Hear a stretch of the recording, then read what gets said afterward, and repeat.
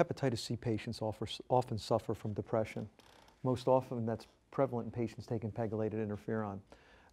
Some of the newer treatments can be used without interferon, and that may lead to decreased incidence. But are there standard screening programs for depression in Hep C patients? And I'll throw that open to the group. Yes. Yeah, I mean, there's standard protocols of questions that you should be asking patients at your touch points. And you know, the interesting part or the challenging part is when a patient does identify themselves or perceive to have depression, you know, you notify the prescriber, and then the options that are available come back to the oral, high-cost dual agents. Yeah, and I think you know, if a patient has to remain on that pegylated interferon, suffers from depression, what are those options? Just really the new products like Harvoni, or is there a way to stay on the pegylated interferon and still treat the depression? You know, prior to these products, I mean, there were opportunities, or there were you know, avenues that you could approach, but now with the risk reward, I think just about every prescriber is going to offer the new agents. And I think it's important to note that depression screening is important not only in hepatitis C, but also in any other chronic condition because of the high risk for non-adherence if a patient does suffer from depression as well. At MHA, in our clinical therapy management program, we actually use the National Institutes of Health preferred community mental health depression screening questionnaire, and every program has sort of their own preferred method of screening for depression. You know, hepatitis C is getting to be a crowded space with a lot of products that work very well. And several competitors will have similar efficacy with SVR. What's the incentive that will drive the regimen to a certain product? Do you have any thoughts on what will make one product successful over another? Cheryl?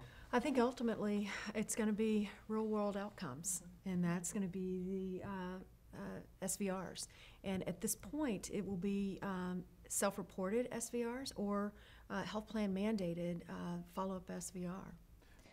I'm sorry, Renee. No, I was just going to agree with that. And I think as a component of a compliance program or adherence program for these drugs, I think that needs to be an added component at the end, is to, you know, have that follow-up with the patient to remind them, you know, patient call reminder, and make sure that they're getting that, you know, SVR at, you know, 12 weeks following the end of their therapy.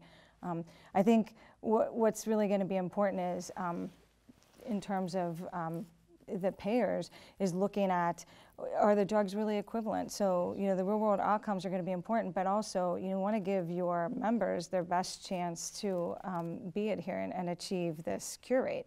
So having products that are going to be easy to take and a regimen that's going to be relatively easy is going to have some impact as well.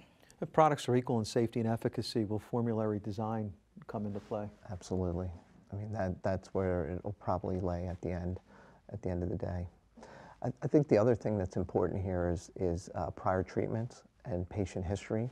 You know, having been in the Hep C space for years, it's really a benefit when we see a patient coming in. It happens, it's a new referral, but it's not really a new patient. And we have years of history of what they've tried and failed.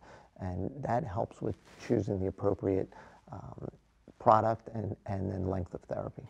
Absolutely. You know, when you look at Harvoni, if you are treatment experienced, and you have cirrhosis, then your treatment duration becomes 24 weeks. So I think that complete patient assessment has to happen up front. And I will even mention that originally the AASLD did produce, you know, guidelines for treatment of hepatitis C. They have always, and they updated them most recently. But their main recommendation is to treat all patients infected with hepatitis C. However, at the end of September, they did revise their recommendations to include language to address how to prioritize patients. So I think that's something that we all need to think about, is that, you know, is this a way to help contain some of this cost? So, you know, understanding who are the patients we need to treat, maybe who are the patients we need to treat first, and use the money for those patients first. You know, these drugs are so highly